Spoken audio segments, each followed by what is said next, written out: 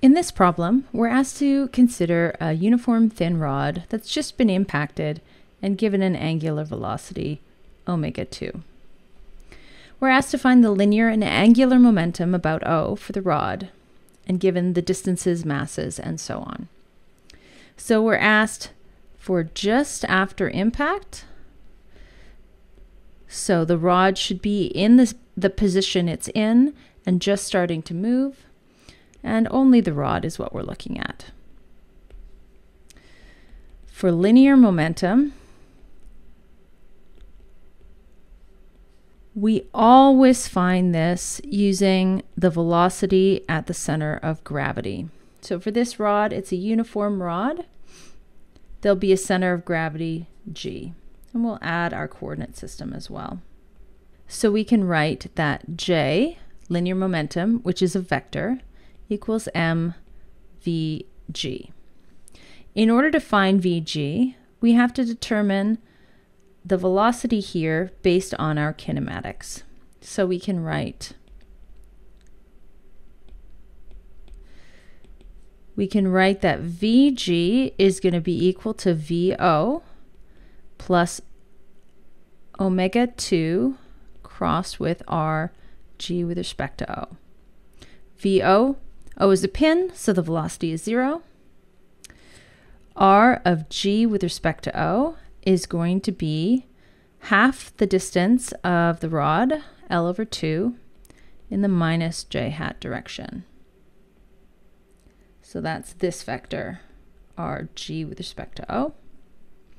And then omega 2, the rod's going to turn in the positive k hat direction, omega 2 positive k hat.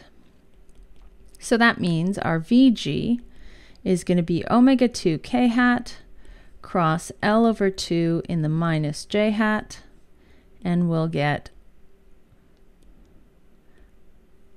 omega 2 L over 2 in the I hat.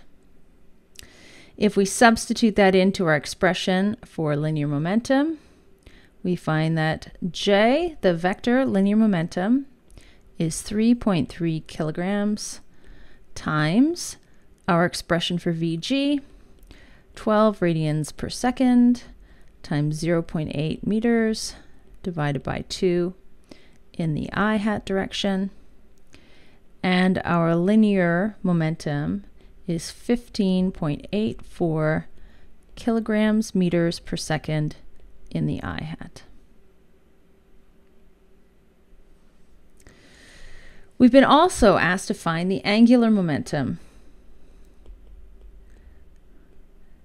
Now, much like moments, we have to specify where we're taking the angular momentum. And it is about O, the pin. Because O is a pin, we can use the simplified expression. The angular momentum, k about O, is I-O omega 2. So we can say that I-O for a rod from our tables is 1/3 ml squared. And we've got an expression here for omega 2. And therefore we can say that K-O, the angular momentum about O, is 1/3 ml squared times omega 2 in the k hat direction. We'll put in our numbers. We get 1/3 times 3.3 kilograms times 0.8 meters squared times 12 rads per second in the k hat direction. And our total angular momentum about O is going to be 8.45 kilograms meters squared per second in the k hat. Thanks for watching this video. Find more videos and material at Mechanics Map.